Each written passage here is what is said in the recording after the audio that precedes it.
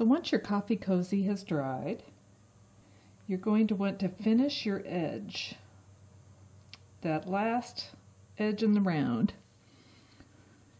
And there's an easy way to do that to make it look really nice and finished. Okay, so for this last stitch here, you're going to go through the top two arms of the last stitch, or this first stitch, I guess, that started it. Then you're going to go back in the middle of where that yarn came from.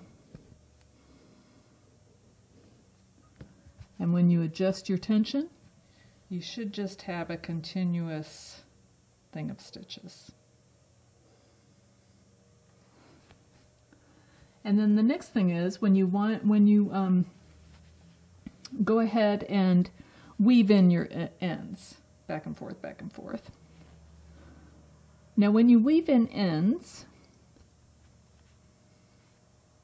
you want to not pull too tight, because this is a stretchy item, you know, that's going to stretch quite a bit while you're using it. And you don't want something that's so tight to constrict it. So when you weave in ends, just nice and loosely.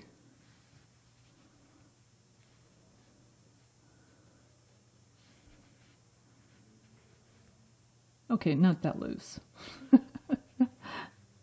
but certainly loose enough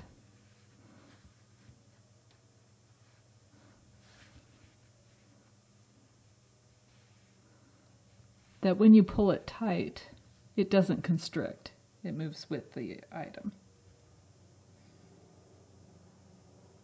And that's it. Once you've woven in all your ends, you have a finished coffee cozy. So you've created a coffee cozy. Practical, easy, and now once you've done this, you can knit lots of things in the round. Think socks, mitts, hats. You got it. You got it, girl.